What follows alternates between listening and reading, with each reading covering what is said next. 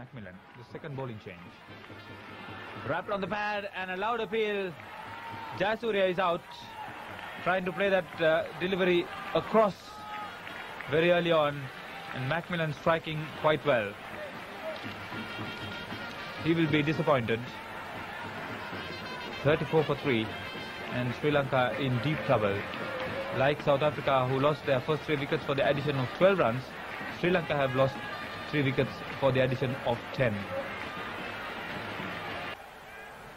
McMillan. Oh, he edged it through to the wicket keeper. See the delight of the South Africans to see the back of Aravinda de Silva. Not the best of strokes, and he paid the penalty. At 39 for 4, Sri Lanka in big trouble. Good delivery, a lot of movement, and an outside edge. Going for the hit, but straight to mid-on. De Villiers is there, and Sri Lanka losing yet another wicket.